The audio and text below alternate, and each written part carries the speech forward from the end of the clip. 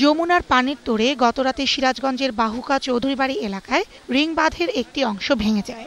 এতে বাহুকা, শিমলা, বালিঘুগরি, চিলগাছা, ভেওয়ামারা, গজারিয়া ও পাঁচকুঠুরি সহ আশপাশের অন্তত 20টি গ্রাম নতুন করে প্লাবিত হয়।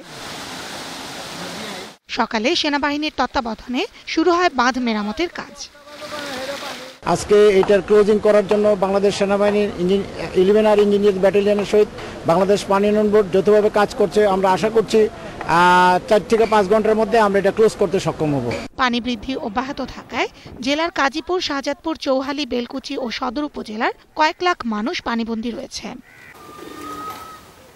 যমুনার সাথে পাল্লা দিয়ে বাড়ছে এর শাখা নদী হুরসাগর, করতোয়া, গুমানি ও আত্রায়ের পানি। এতে উল্লাপাড়া, তারাশের কমপক্ষে 30টি গ্রাম নতুন করে বন্যার কবলে পড়েছে। পানিবন্দী হয়ে চরম দুর্ভোগে দিন কাটাচ্ছেন কয়েক লাখ মানুষ।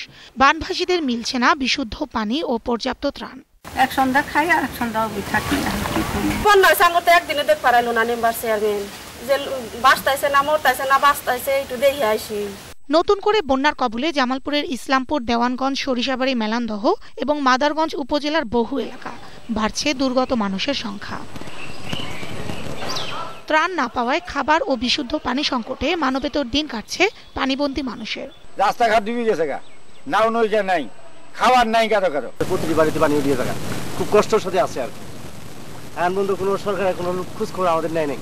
বন্যায় তলিয়ে গেছে জেলার বড় আমন ধানের 21 হেক্টর জমির বীজতলা ও 450 হেক্টর জমির সবজি ক্ষেত। বগুড়ায় সরকারি বাঁধে আশ্রয় পেতে দালালদের টাকা দিতে হচ্ছে সারিয়াকান্দি, ধুনট ও সোনাতলা উপজেলার পানিবন্দী মানুষদের। প্রতি হাত জায়গার জন্য 1000 টাকা নিচ্ছে দালাল চক্র। 10 হাত নিলে 10,000 টাকা দান নিব, 20 হাত নিলে 20,000 টাকা দান নিব।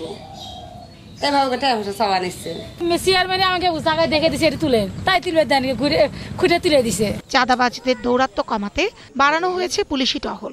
কোনো অভিযোগ যদি তাদের কাছে আসে, আমাদের কাছে তাৎক্ষণিকভাবে আমরা পুলিশি তৎপরতা দিয়ে সেটা প্রতিহত করি। এদিকে মৌলভীবাজারে বন্যা পরিস্থিতির উন্নতি হলেও এখনো পানির নিচে শত শত গ্রাম।